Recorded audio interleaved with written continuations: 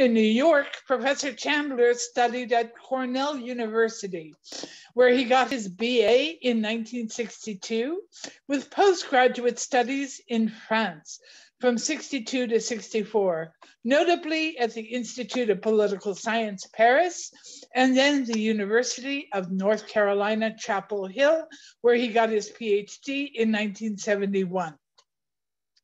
He held a previous appointment as Professor of Political Science at McMaster University in Canada. He also previously served as a guest professor at Tübingen and Oldenburg universities. In 2017 to 2019, he was visiting scholar at the American University in Paris. He has been an observer of all French presidential elections since 1981 and all German elections since 1976. In 2007, 2008, he held the directorship of the University of California Education Abroad program in Bordeaux, Toulouse, France. He currently serves on the advisory board of the UCEAP program. His publications in comparative politics include questions of institutional design, federalism, political parties, and elections, with primary focus on European and North American experiences. Let's welcome now William Chandler, Professor Emeritus, Department of Political Science. Take it away, Bill. Okay, well, thank you for that very kind introduction. This is an exciting topic for me. I hope it is for all of you who are joining us. Presidential elections in France are always important. This one was especially so, in my opinion, and that's what we want to talk about today. So I think we should get started. There's a lot to talk about, and I would like to leave time for questions at the end. And you will be handling the slides. If I ask you to move on to the next one, you have that from your end. Yes, Kenyan is doing it for us. Yes, excellent. Okay. All right. Well, let's quickly switch to slide number 2 to get started. Here is our victorious incumbent candidate.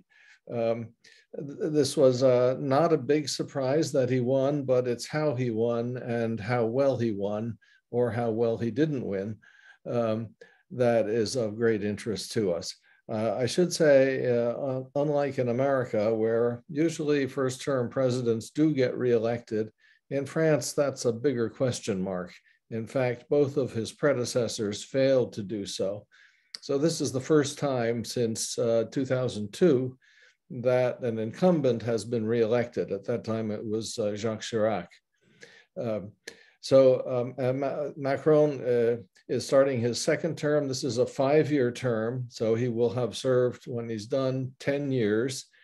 The Constitution now provides that a president cannot serve more than 2 consecutive terms, but my reading of that, and I think everyone else's, is that he still could serve a 3rd term after sitting out a term, much in the way that Putin did in Russia. We don't know about that yet, but we're pretty sure that he's going to be in office for the next 5 years. When he leaves office at that time, he'll still be a young man.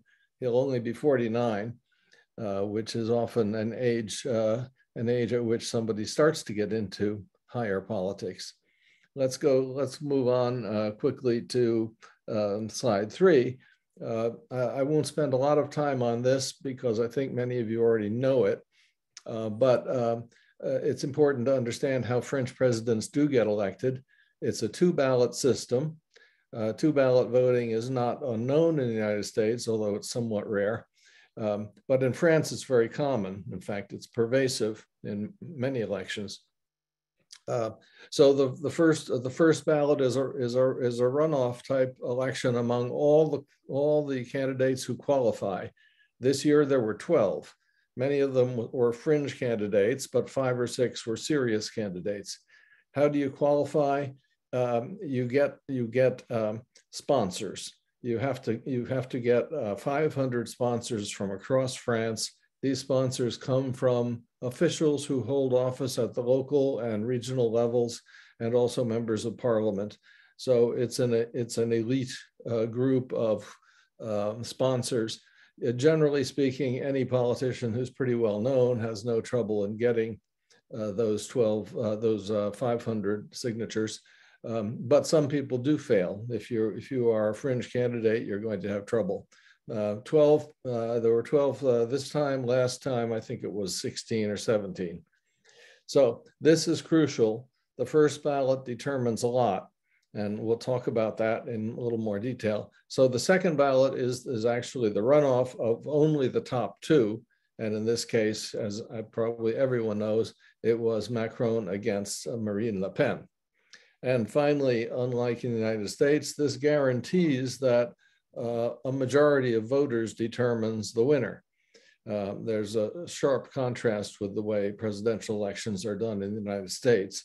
And I'm not going to pursue that comparison here, but you should be aware of that. Okay, let's move to slide 4. I want to put this in perspective a little bit of the nature of politics in France, because we have a wide variety of candidates and parties. And this is not new. This is traditionally the case. In this year, in 2022, we could identify several major strains across the spectrum from left to right, starting with the far left and Jean-Luc Mélenchon, a well-known figure in France, a hard left figure, not a member of the Communist Party, but a member originally of the Socialist Party, who left the Socialist Party and formed his own, and he has become a force on the left. Then there's the moderate left, which usually means the Socialist Party, but it also means the Greens and some other fringe candidates. More on them in a moment. In the center, we have Macron himself, who has occupied the center. He has dominated the center by winning the last election in 2017. So we can define the center by him and by his movement. On the moderate right, this is the traditional party of government in France. The candidate this time was Valérie Pécresse, who did not do very well. In fact, she did terribly. And we'll say more about her, and we'll say more about both of those the moderates from the left and the moderates from the right, because they're both in trouble, big trouble. And then we have the far right. Well, we're familiar with some far right candidates in American politics, but here we have, in this election, we had two serious far right candidates running for the presidency. Marine Le Pen, well-known figure. She has run, this is the third time she's run for public office for the presidency. She's done better every time she's won. So she's picked up votes, but she has never gotten to a position where she could win the election. And then there's Mr. Zemmour, a relatively unknown figure a year or two ago, but a pundit, a radio talk show figure, a very far right character who appeared to be a major threat to Le Pen herself. And we'll come back to him in a bit. I should say he is of Jewish origin and Algerian origin. And this colors, I think, his own life experience. And it seems to have affected some of his political thinking. Then, and I won't talk about these people any further, the fringe candidates, a bunch of them, both on the left and the right. None of them did well enough to be taken too seriously. Okay, let's move on to the next slide. Okay, here's the left. I want to talk about the left, then the right, then the center. So here we had at least 5 candidates who were worth mentioning, ranging from the Communist Party. He's the fellow on your far left. Yes, your far left. Roussel. He ended up with about 3+% Not too bad for the communists these days. They used to be a much more serious threat. And then Jean-Luc Mélenchon, who I've already mentioned, his party is France Unsubmitting is a rough translation of LFI. And then there's Anne Hidalgo, who was mayor of Paris. And you might think that she would have had a good chance to be a serious candidate. She never got above 10% in popularity in any of the polls, and she ended up with less than 2%, so a disaster. And she was the official candidate of the Socialist Party, another disaster. And then we had a couple of other candidates, most notably the Green Party candidate, Jadot, who did reasonably well for a minor party candidate. And he now is seeking an alliance into the legislative elections, and I want to talk more about that too. So keep him in mind. So that's what the left looked like. And early on, it would have been hard to pick a winner. Turned out it was Mélenchon by far. And that is in itself significant. Okay, let's go to the next slide.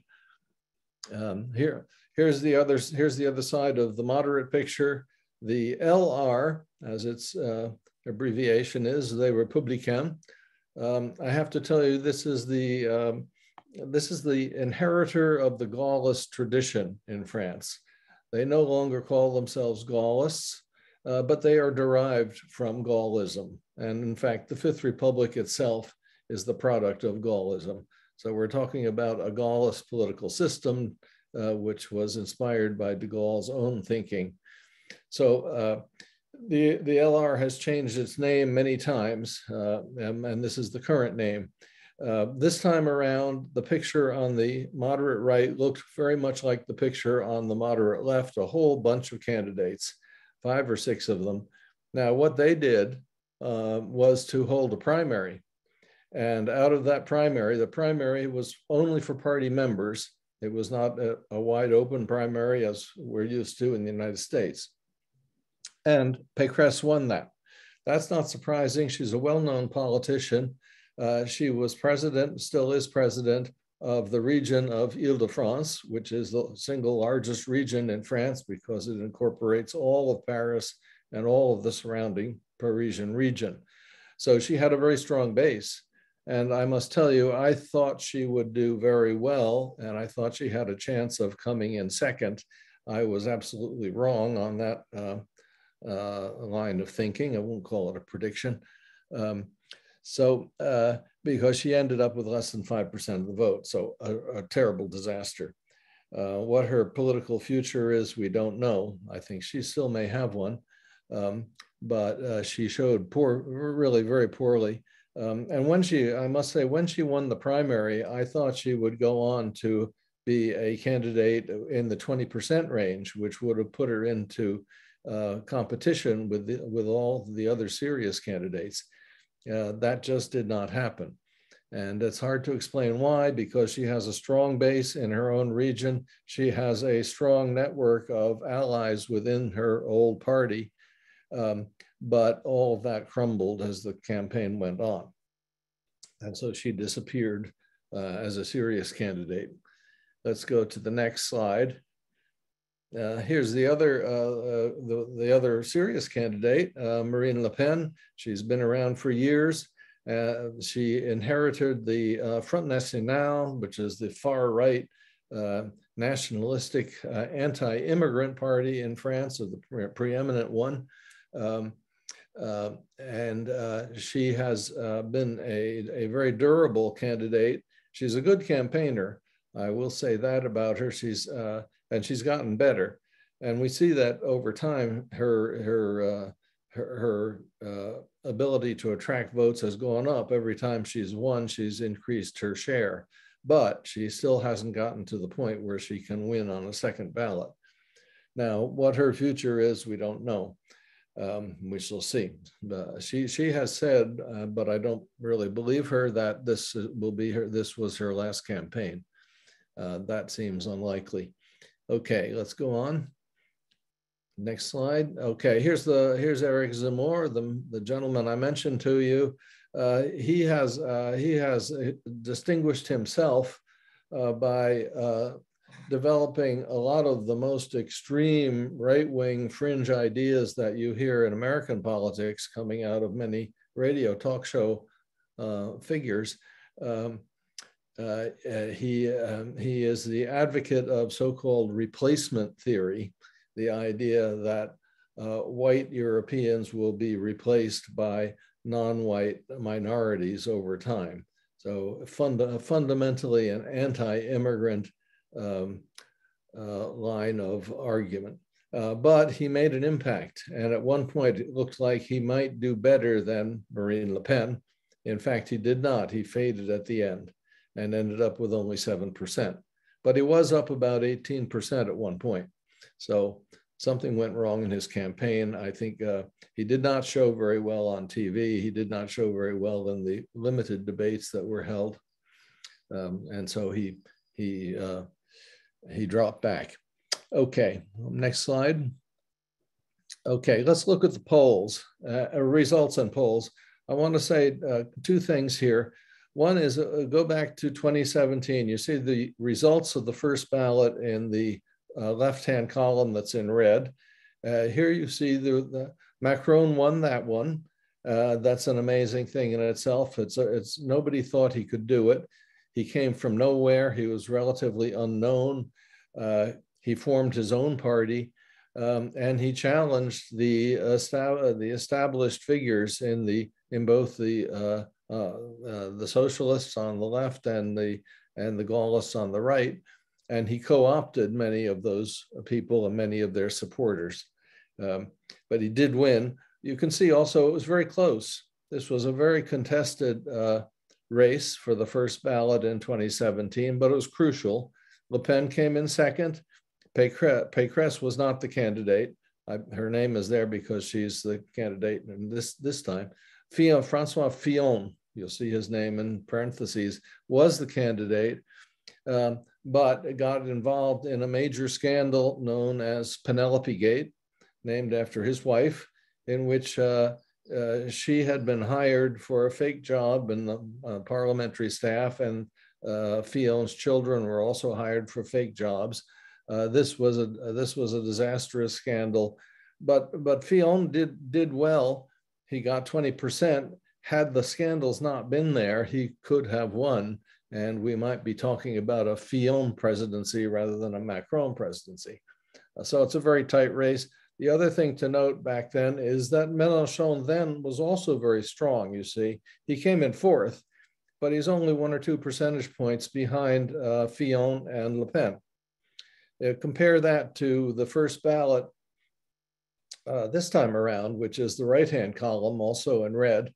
You can see that it's not very different from 5 years ago, except that Macron was a little stronger, Le Pen was a little stronger, Pécresse was a disaster, Zemmour was a disaster, and Mélenchon was very strong, but came in third.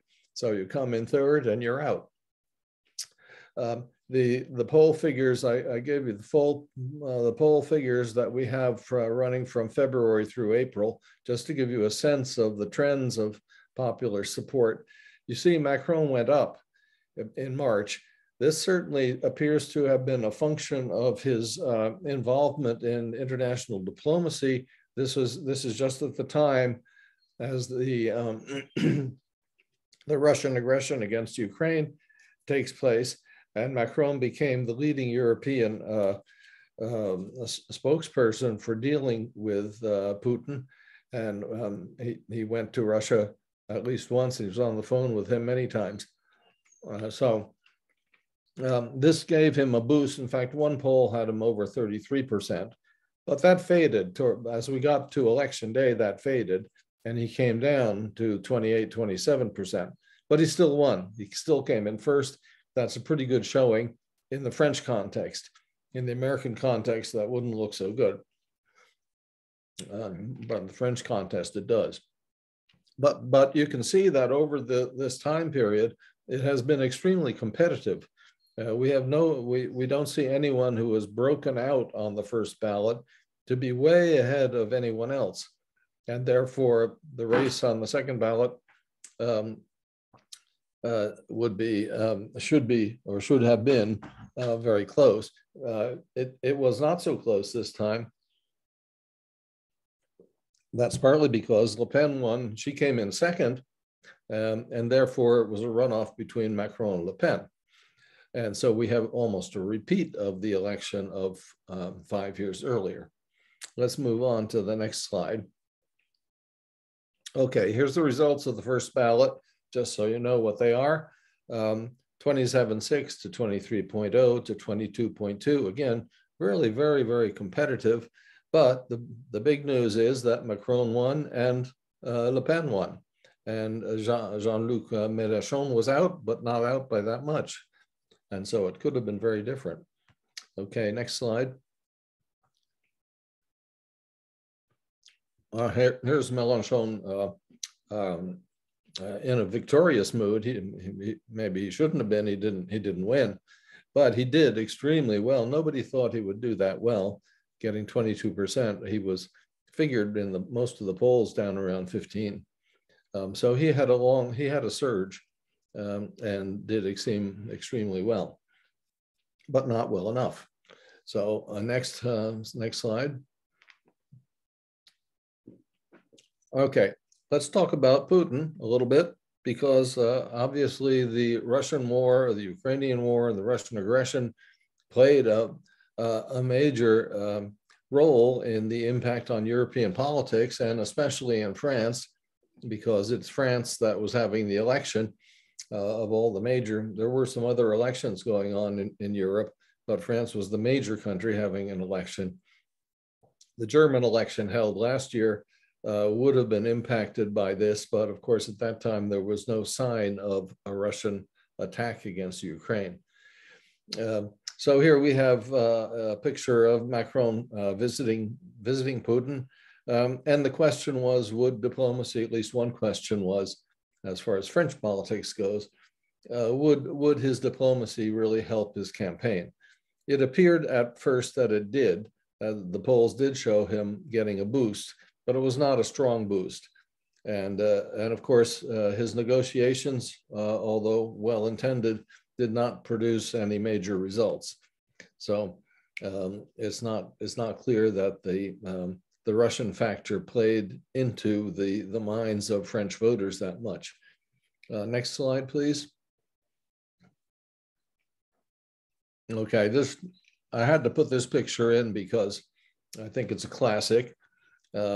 Mainly because of the table, not because the two men were there. This is weird diplomacy. There they are. They must have translators somewhere, but they're not to be seen. But there they are sitting at this enormous 20-foot table at the two ends. We see this picture in other contexts with other leaders going to Moscow. But this was Macron's most serious attempt to have a sit down. He did have one with Putin, but he wasn't able to convince Putin of anything, and that's really not surprising. But again, from our point of view, studying the election, it's interesting to ask whether this had an impact. It may have boosted Macron's general image and may have helped him defend against Le Pen. Also, it showed that he was taking a stance that was contrary to Le Pen. We might mention that Le Pen has borrowed millions and millions of euros from Europe in support of her campaign, that Putin has been one of her main bankers. And he used this very effectively in the TV debate just before the second ballot. So it did figure into the election. But of course, it didn't end the war. That's the most important thing to say. Okay, let's go on past Putin. All right, the second ballot results are, to my mind, really quite impressive. If this were an American election, this would be characterized as a major landslide, 58.5% against 41.5%. The French don't see it quite the same way that Americans would see it. They're not so impressed by those numbers. because they say, and they're right, that there was an awful lot of really negative voting. A lot of people who were voting for Le Pen because they disliked Macron intensely, and on the other side, and even more strongly, a lot of people who disliked Le Pen, hated her even, and who were voting for Macron instead. So the vote was not such a positive endorsement for either one. That they were capturing votes of people who were alienated, but in very different ways. Even so, it's a decisive election, and it's a strong result for Macron as we move into the next stage, which is what we'll come to in a little bit. That is the legislative elections that are coming up. Okay, next slide. All right, I want to talk a little bit about geography here. It's always interesting to look at France from a geographic point of view. I'm not going to show you a whole lot of maps here because we don't have time, but there is a fundamental dividing line, which is essentially geographic in nature. If you look at Le Pen's support, it is very heavily a Parisian support. Macron won Paris by 85%. Now, that's unbelievable, but it's true. Le Pen herself did very poorly in Paris. She had no strong base there. Mélenchon did in certain parts of Paris, but Le Pen did not. And her support really comes from the opposite. It comes from the deindustrialized belt of France, especially in the Northeast, the old coal mining country. This is where she's running very, very strongly these days in small town France, and what is often referred to as forgotten France. She also has her traditional base in the South, and that has gotten stronger too. And she has moved into other parts of France geographically where she was not so strong. But there's a basic division between the urban nature of Macron's support. He won all the big cities. There's no exception there. All the big cities. Le Pen won in smaller towns and in rural areas and in deindustrialized France. Mixed with this is the anger against Macron that prompted the famous Gilets jaunes protests back 4 or 5 years ago when he was first president, because of his raising of taxes on fuel and diesel fuel. One has to remember that the people most affected by that, the Gilets jaunes, were people who lived far away from where they worked. They had to get to work very often by driving. They couldn't easily do it by train. And they were suffering from closures, the closures of factories, but also closures of things like hospitals and other facilities. So the tremendous discontent in the countryside in France, and I wonder whether we will see a return of that kind of discontent once Macron gets into his second term. Okay, let's move on. I think we have a map coming up here. Next slide, here we go. This shows you a little bit of the geography of which I was just talking about. The purple areas are departments that France is divided into departments, about 106 of them. So they're nice little units you can look at to analyze elections. You see Paris is that white dot in the middle, and then it's been extrapolated out into the larger figure on the upper left-hand side. You can see it's all Macron. You can see Macron won almost everywhere. But where Le Pen won, it's exactly where I told you. It's in the deindustrialized Rust Belt of France, the poorer regions of France, places where you see factories closing, you see people out of work, you see out migration, and you see tremendous resentment against foreigners and immigrants. Now, down in the south of France, Along the Côte d'Azur, also on other Mediterranean, down by the Spanish border, you see bastions of support for Le Pen. These are her traditional bastions. Even her father ran well there, because this is where you have a very heavy ex-Algerian population. And that is also indicative of the support that Zemmour was based on. The little dots, this is the last thing I'll say about this for now, because one can get bogged down in these maps. The little dark blue dots on the left-hand side, these are overseas territories, overseas departments of France, like Martinique and Guadeloupe and others. And it's surprising that Le Pen was able to win all of these. She didn't do so before. Mélenchon ran very strongly there in the first ballot, and Le Pen picked up a lot of that Mélenchon support on the second ballot. The other one piece of curiosity is Corsica, which is down to the right of your map, which Le Pen won overwhelmingly, which I don't think she had done before. So you see an interesting geographical pattern. It gets even more interesting if we break it down into smaller units, but we're not going to do that right now. So I'll also mention that the breadth of Macron's support is indicated here, because he did win 73 departments, and that is a pretty impressive score. And he won the entire western and southern portions of France, except for the Mediterranean region.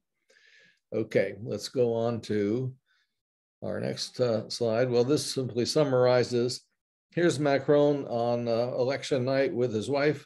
This is out on the Champ de Mars, a good rallying point, and the weather was pretty good. With the Eiffel Tower in the background, you can't see it there, but it is there.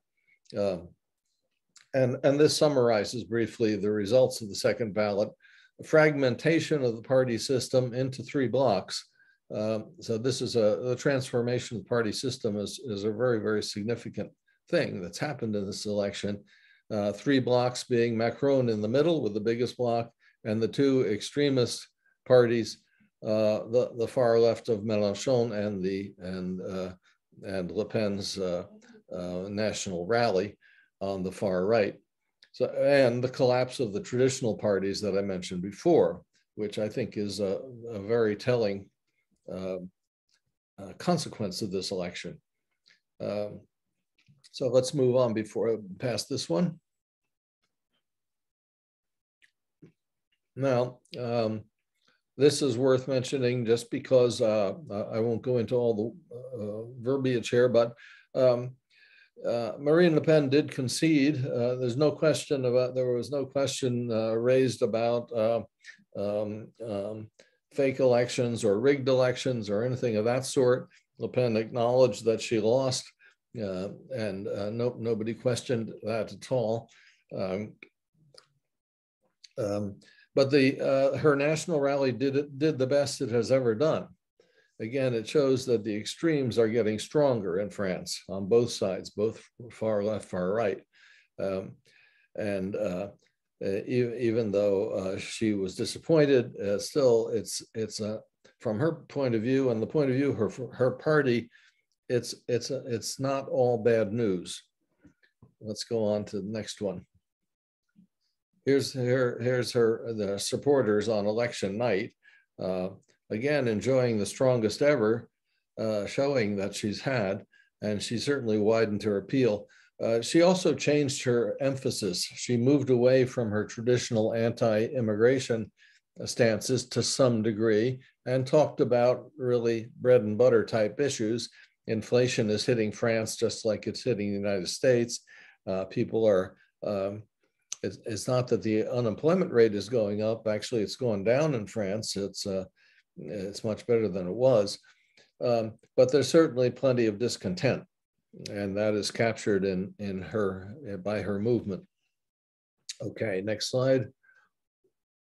Well, here's Forgotten France for you. There, you could see If you traveled around France outside of Paris, outside of the big cities, you'd see towns like this, which seem quite desolate, where jobs have gone and where people seem to have gone too.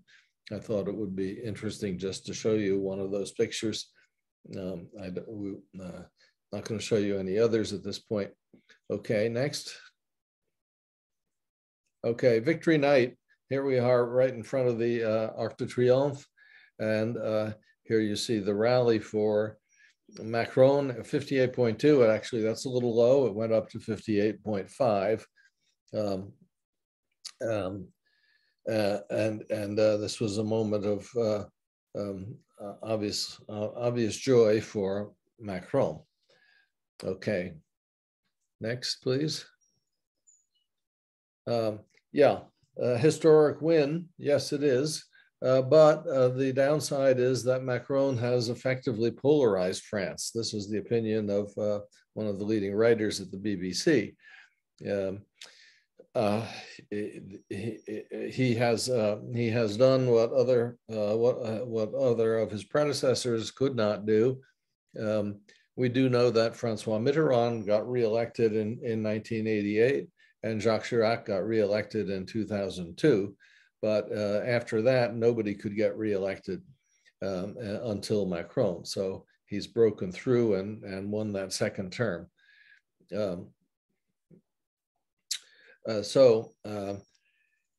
He's in position to have a strong impact as a re-elected president. He has a potential for a strong impact, and he is an activist president. He is not going to sit back, and of course he's got a lot of challenges facing him. So there's much more to say about that as we get into his second term. All right, let's see what we have next. Next slide. Let's skip over this one. This repeats a little bit of what we just said. Okay, here's one I wanted to show you. This is when we're talking about the collapse of the traditional parties. Here it is. And there's 2017, you see the vote for Francois Fillon, the candidate of the LR, pretty strong with a number of areas where pretty in the dark blue where his party and his candidacy came in first. The big blue blob in the upper western portion of France, of course, this is his home region.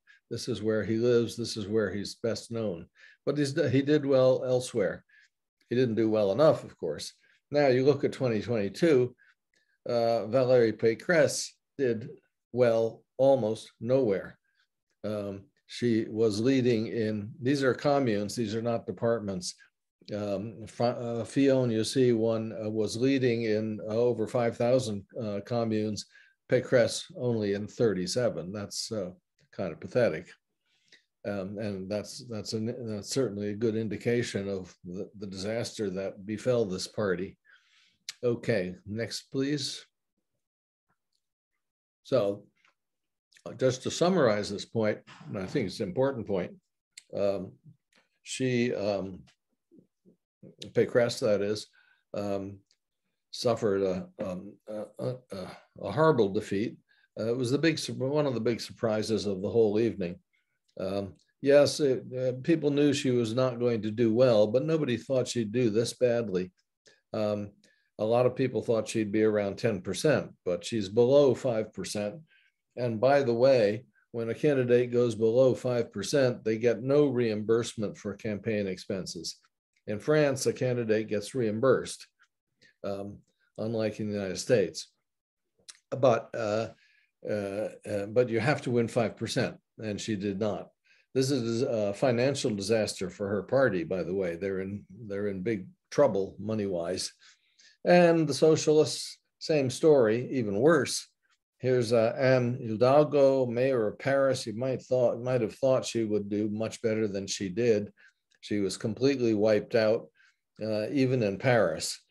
Ended up with less than 2% of the vote, and much less than her predecessor. Her predecessor 5 years ago, Hamon, did very poorly, 6.3. But she did worse than that, much worse. Nobody thought that was going to happen, but it did. Okay, next slide. Okay, let's turn to consequences because I want to leave time for questions. I'm sure you'll have a few. Next slide, please. Okay, on the European front, this is a very big set of issues here. Remember that Angela Merkel is no longer chancellor. She was the leading, for de facto, the leading figure in Europe, the leader of the strongest and biggest country in the European Union, but she's gone. Macron is now in a position to take over this role as de facto leader of the European Union. That carries with it only symbolic value, but nevertheless, he will be in a position to speak for Europe more than anyone else. And for the time being, he is in a much stronger position than his German counterpart, who was also just reelected or elected for the first time. And certainly, we have to say that Macron is a convinced European. He believes in Europe. In the sense that all the leading figures of Europe, including Merkel, have done over the last 30 or 40 years in an attempt to build the European pillar. It's something he does want to do. He will be working on that. But he's also going to be playing a leading role on the European side in terms of how the European Union operates and the support that Europe gives to NATO. And of course, this is more and more important given the outbreak of war in Ukraine.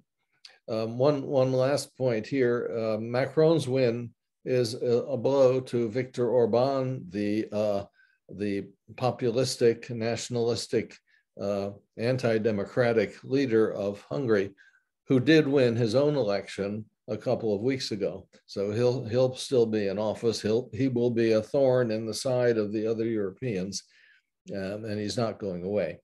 So that's one problem that Macron will be concerned about. Next slide. Okay, this is important. The Franco-German relationship has always been central to European integration, and it still is.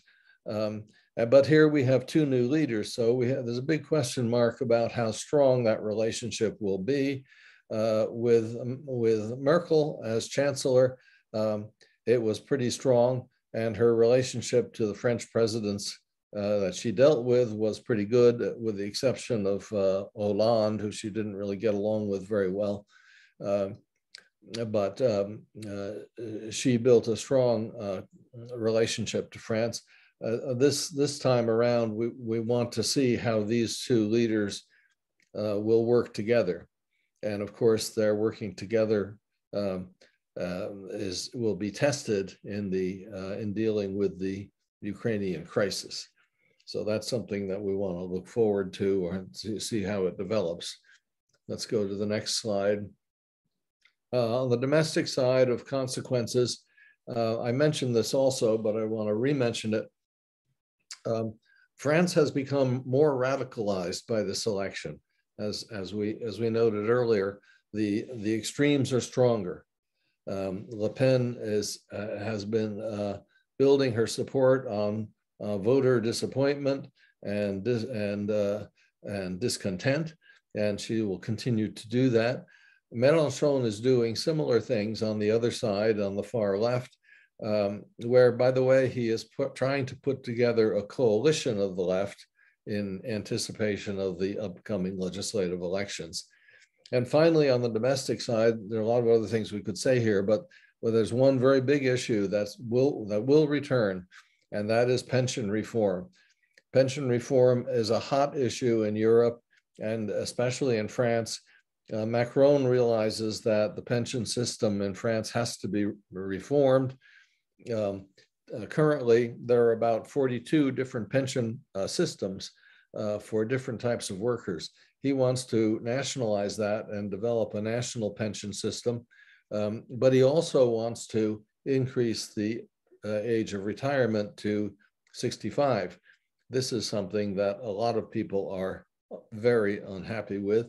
A lot of people retire at 60 because they have worked 40 years. And if they started off at, say, 20, then they're ready to retire at 60. And in some job categories, it could be earlier than that. But the system cannot handle it. It's a pay-as-you-go system. And everybody knows that it's going to go bankrupt because the country is getting older. There are more people who are retiring. There's less money that will be coming into the pension system unless it is reformed and unless the age of retirement is increased. That is a explosive issue. That was also part of the kind of protest movement that we saw with the Gilets jaunes. So that's a story that we want to look at as Macron starts his second term, because he will come back to this. He put it off because he knew he had the election. He didn't want that to be the election issue because it's a bad one for him. He put it off, but he wants to come back to it. Okay, so let's see, next slide. This just carries on with this. Here we have some worker protests against Macron. He has brought about a lot of economic reform, some of it not so popular, but he has created jobs. He has built he has spent a lot of money on supporting workers and businesses throughout the COVID period, and he subsidized both gas and petrol prices. So he's done a lot of things, but he doesn't get a lot of rewards for that in terms of popularity. Next, please. Okay, I mentioned the Gilets jaunes. I didn't want to leave them out. This is 4 years ago. This is back in 2018. If you had been in Paris at that time, you might have been caught in one of these demonstrations, and they're not a lot of fun to be caught in. They were all over France. This picture is in Paris, and here we see the police confronting the Gilets jaunes. If discontent explodes again, I will see something like this, and this will be another challenge for Macron. That is, I'm not predicting it'll be exactly the same thing, but there's a high potential for it. Okay, next slide. Okay, the legislative elections. This is here's the unknown. We know what happened in the presidential elections. We have Macron reelected. That's fine. But we also have another set of elections in June. Remember that France is a hybrid presidential parliamentary system. This is something that Americans would have trouble understanding. It doesn't really make sense. And indeed, there are a lot of Europeans who don't understand it either. But the fact is that the French president governs as long as he can maintain his majority in the French parliament. And that will have to be done in the June elections.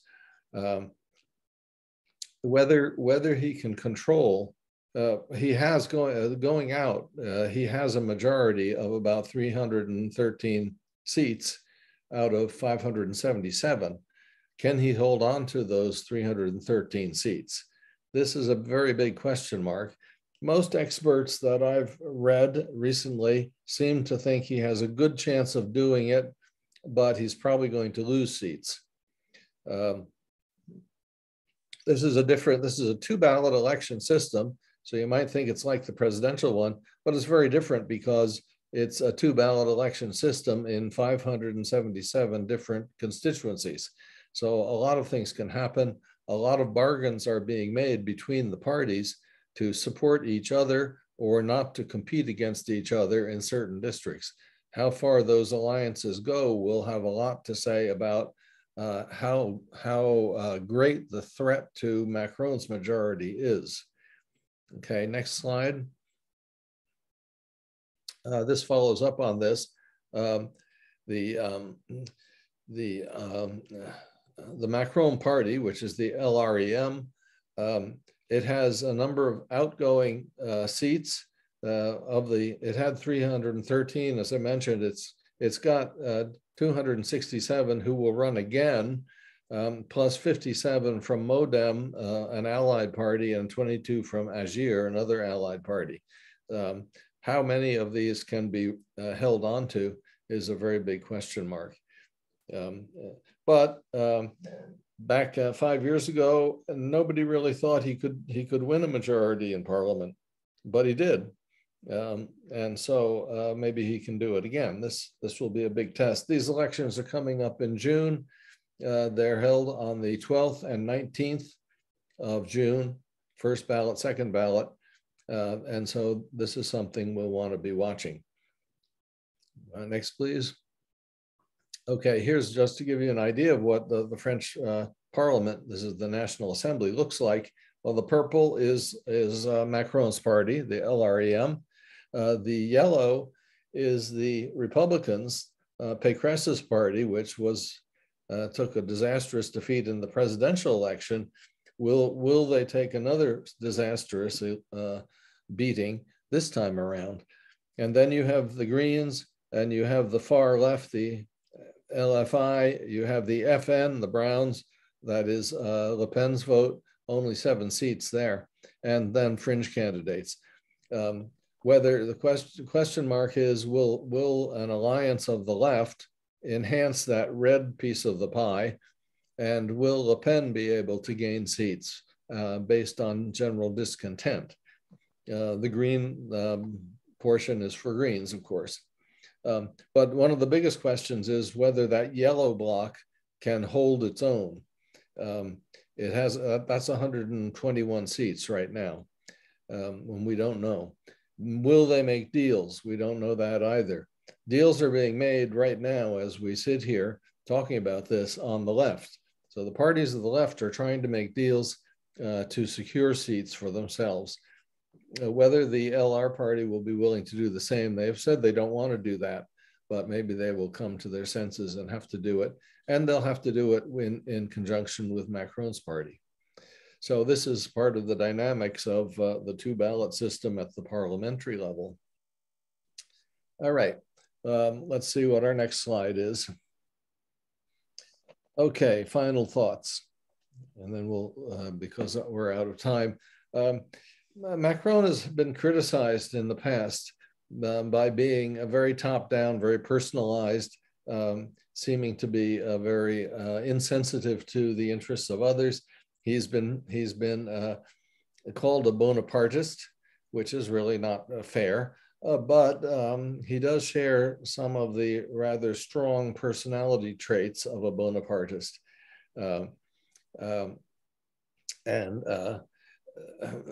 The question as we go into this second term is whether we will see more of that. Will that intensify, or will he try to modify that and reduce it and not be subject to criticisms along these lines? Next slide. Okay, here's Napoleon Bonaparte, that's the first Napoleon Bonaparte. And it's interesting that when French people are asked who do they think their greatest leaders have been, the two names that are always given, that always win these contests, are Napoleon, that is Napoleon I, the one who led to France's great defeat when he tried to conquer Europe. But he did do a tremendous number of other things within France. He modernized France, he modernized the administration system. He created a French legal code. He created the prefectural system. He created the lycée system at high school level and the Légion d'honneur. So he did a lot. How he had time for all that, I certainly don't know. So there's a poetic, this is really a poetic type question of whether Macron is a new Napoleon. Many of his opponents would say he is. But more importantly, and this is our final slide, I believe, if you go to the next one. Next slide, please. There we go. Keep in mind that the Fifth Republic is the creation of Charles de Gaulle. He was the first, he was a national hero in the war, and he was the first president of he was the founder of the Fifth Republic. The Constitution of the Fifth Republic embodies his ideas. He didn't write it, but one of his lieutenants did. And he created a very strong president. This was one of the primary things that de Gaulle intended to do when he came back to power in 1958. This was in the context of the Algerian War. And he insisted on having the power to write a new constitution. That power was given to him. And so we have a constitution which allows for a very strong president. Question is, will Macron become a Gaullist type president? Maybe not a Bonapartist, but perhaps a Gaullist. And that's the concept the French like of the Republican monarch. So that thought I will leave to you. And I'd like to close on a Gaullist note with those two pictures. So let me turn it back to you, Suzanne, and open it up for questions. Excellent. Professor Chandler, this has been a fabulous presentation. You have quite a number of Francophiles, lovers, France lovers on the call. So we will have open it up to questions. I'm going to throw one out first. Back to the presidential election, how much has support for the center-left, disintegration of support for the center-left and center-right parties come from the fear of Le Pen and that movement to Macron just to make sure that Le Pen didn't win? Where was there polling or exit polling to determine what motivated that movement from these other parties to Macron? Yeah, that's a very good question. Yes, there has been polling on this. And the polling, both before the election and after the election, at least what we've seen so far, I'm sure that we'll get some more polls, shows that a lot of people were voting for Macron out of fear. And that meant people who would have traditionally voted for their old favorite party, the Socialists or the Republicans, were incentivized, you might say, to vote for Macron as a protection against Le Pen in particular, and as a protection against Mélenchon, who has turned out to be a serious contender as well. That's the one we didn't really expect. But yes, that definitely is the case. Yeah, thank you. Stephen Adler?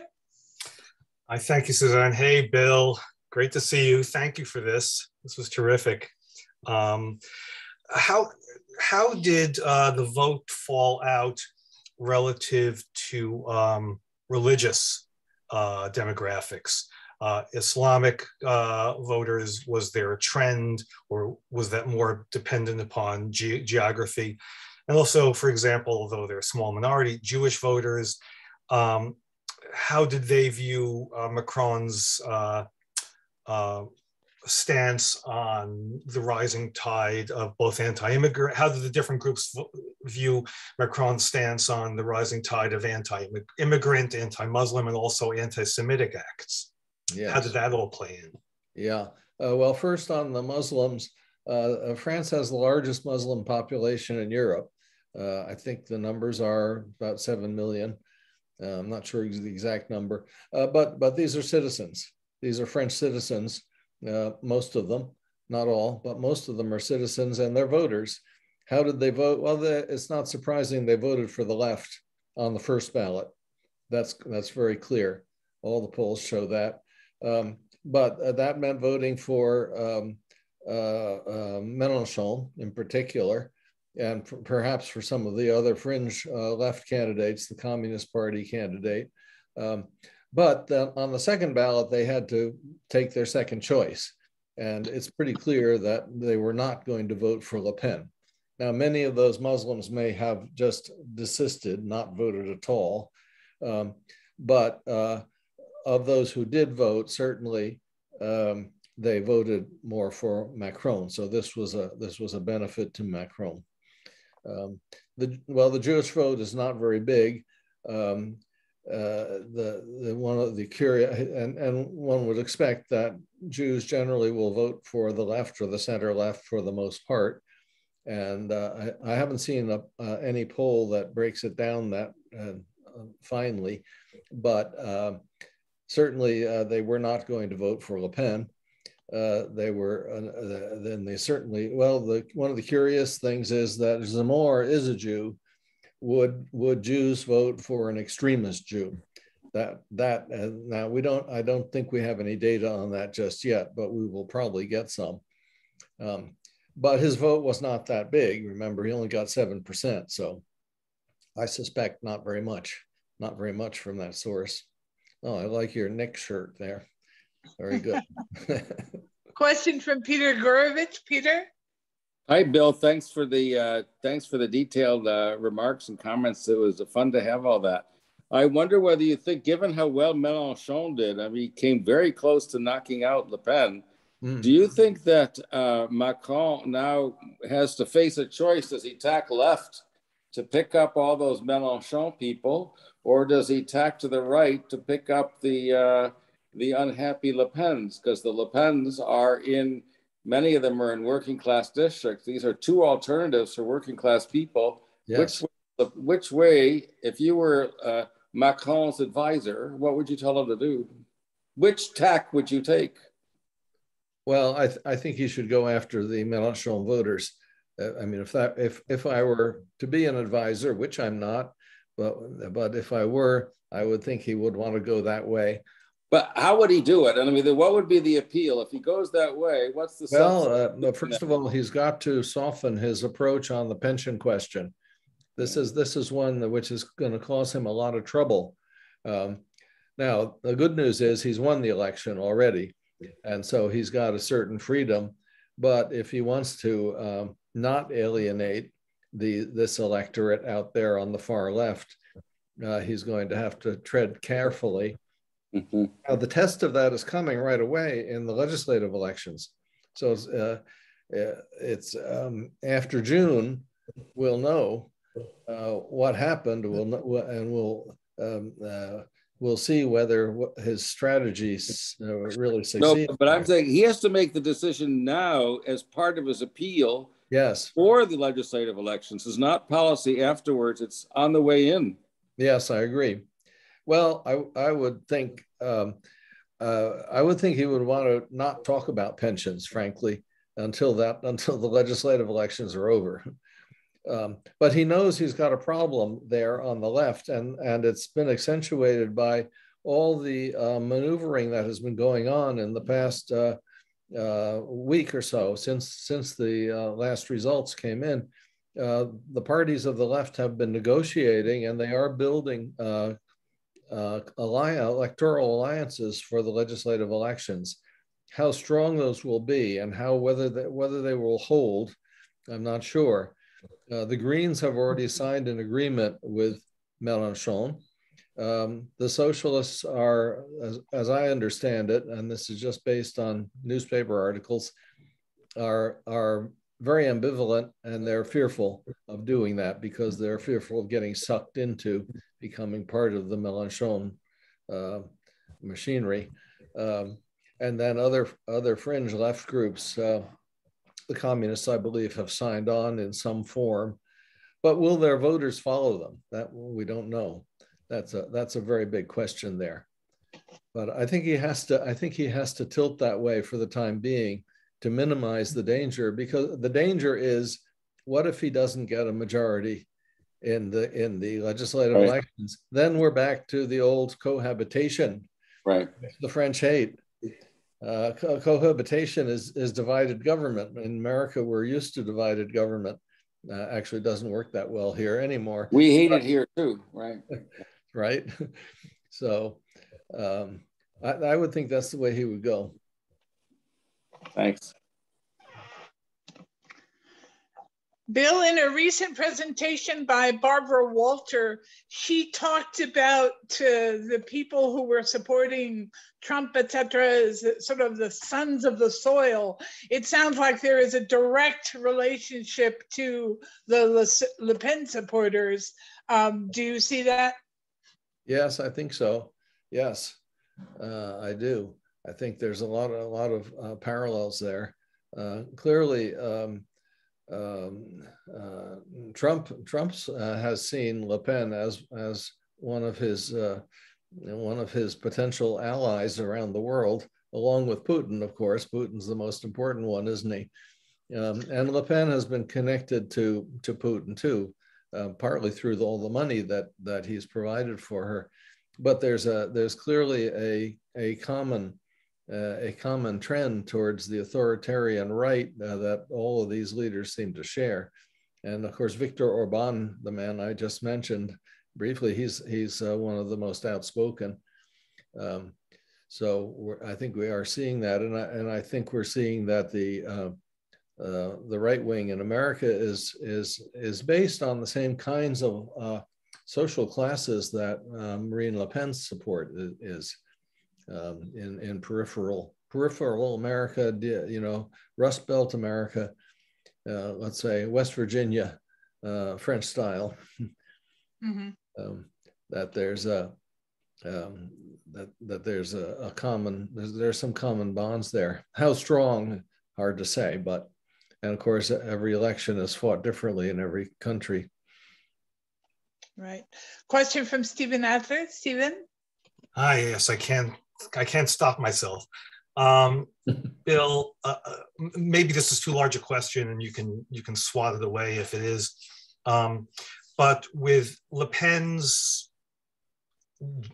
jump from last time to this time, mm-hmm. with Orban, with Scholz being, I guess, more right center than Merkel was. Do you see France as being sort of this floating island in the middle of a dissolving EU, or what do you see as the future for the European map in that geopolitical map in that regard? Yeah, that's a big question. That's all right. I won't swat it away. I think, let me put it this way. I think Macron's victory is a victory for European integration because he is a believer and he's a doer as well. Just imagine what this would have looked like at the European level if Le Pen had won. It would be a total disaster and Europe would be in uproar right across the continent, all the way to Russia. Macron has in a way, for the moment, I think, saved Europe and saved the European project. He does believe in it, and there, of course, there are a lot of important tests coming. We now have, as a result of the war, we have a number of countries who would really like to join, and they would like to join quickly. That's probably not going to happen. It's almost impossible for a membership to be accelerated in that way. And some of the cases who would like to join are weak candidates anyway on other grounds. But still, there's a pressure to expand. This question also goes to NATO, the relative cohesion strength of NATO, and the question of whether Sweden and Finland will join. That will also be a difficult one. It'll take a long time, if at all. Thank you. Peter? Yeah, I just wanted to make a comment on Steve's question. I think it's a great question. I think that Macron and the French have a really contradictory bunch of problems because yes, you're completely right that the French victory is an enormous victory. Macron's victory is an enormous gain for all the Europeanists in Europe, in contrast to Le Pen. I was going to ask Bill, I'm shocked that the French were not more negative towards Le Pen's support from Moscow. In a way, that to me suggests the weakness of many people's support of the EU, and it's kind of shocking since so many farmers in particular benefit from the subsidies that the EU gives. So, talk about not knowing how your bread is buttered. It's like American small states who benefit enormously. The blue states are taxed to support the red states, but we won't go there. But I think that the French have a real contradiction because they want the EU, but they pursue a rather nationalist game in the EU, and they have that reputation, and so they're going to have to play a delicate game, and Macron is going to have to play a delicate game because he has the reputation of wanting the EU to do things which are favored, French industries. The French have their state policy favors national champions, and he has to shift towards European national champions rather than French national champions, and that's a real challenge for the French elite civil service, which isn't used to doing that. So they're going to have a lot of tiptoe dancing to do in shifting their rhetoric, their policy, and stuff like that. It's going to be an interesting game to watch, right? Yes. No, I would agree with you there. It's a very delicate situation, and France has always been in this position of pursuing French national interest versus pursuing European goals. Right. That's something that has never gone away. It has its bad moments and its good moments, but it's always there.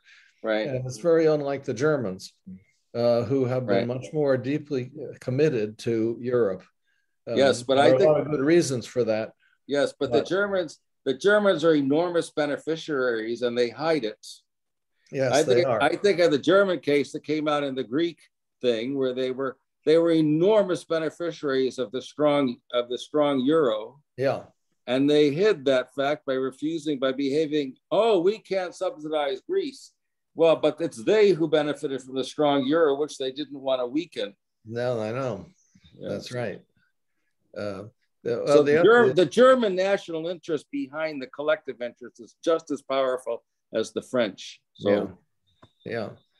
No, I don't disagree with you. And I think you're right to point to agriculture as a key part of this. The subsidy, on both sides, the cap subsidies are enormous, and this is the one thing that keeps Hungary in, because they are getting East European countries generally, because they're very agricultural, are enormous beneficiaries of cap. And France used to, in the old days, it was really France and the Italians maybe who benefited from cap, but now it's Eastern Europe even more. And so Orban can be pro-fascist in his political operation in Hungary, but he doesn't want to leave the EU, and he doesn't want to lose that money. Absolutely. And the same for Poland. Same for Poland. Yeah. So they've all got. Is it not fascinating as we read about Ukraine and Southern Russia that they are fundamental, still after 150 years, they are fundamental to the world supply of fundamental grains. Yes.